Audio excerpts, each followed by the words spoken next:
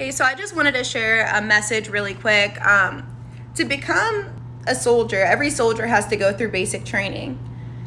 You have to literally be broken down to be built back up.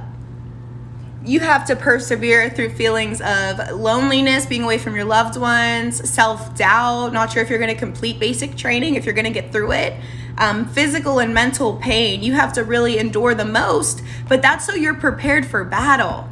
That's because when you're finished with basic training and you go to war, you're going to be ready because you've seen it all. We can't have weak soldiers on the battlefield, okay? And it's the same with God. It's the exact same thing with God. We are in the biggest war of all time. This is more than World War III, World War IV, any nuclear war could ever be. Okay? Because like it says in Ephesians 6:12, let me read this here. For we are not fighting against flesh and blood enemies, but against evil rulers and authorities of the unseen world, against mighty powers in this dark world, and against evil spirits in the heavenly places. We are in the biggest war ever. We were chosen specifically to be alive during this time. That's why life isn't easy. That's why you had to go through some things so that you could get through some things, because God has a plan for your life.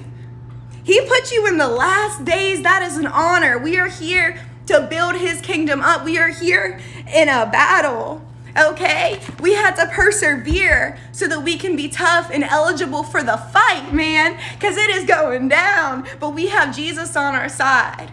The darkness bows at the name of Jesus. Demons tremble at the name of Jesus. Hallelujah, Jesus. He is going to provide and protect, but he has to put us through some things so that when it comes down, it comes down to the get down, we're ready and we're prepared, okay? Hallelujah, man. We are blessed. And if it hasn't ended you, it's never going to end you. God got you, man. We're in this. We're in this together. We're a family. Praise God. Praise God.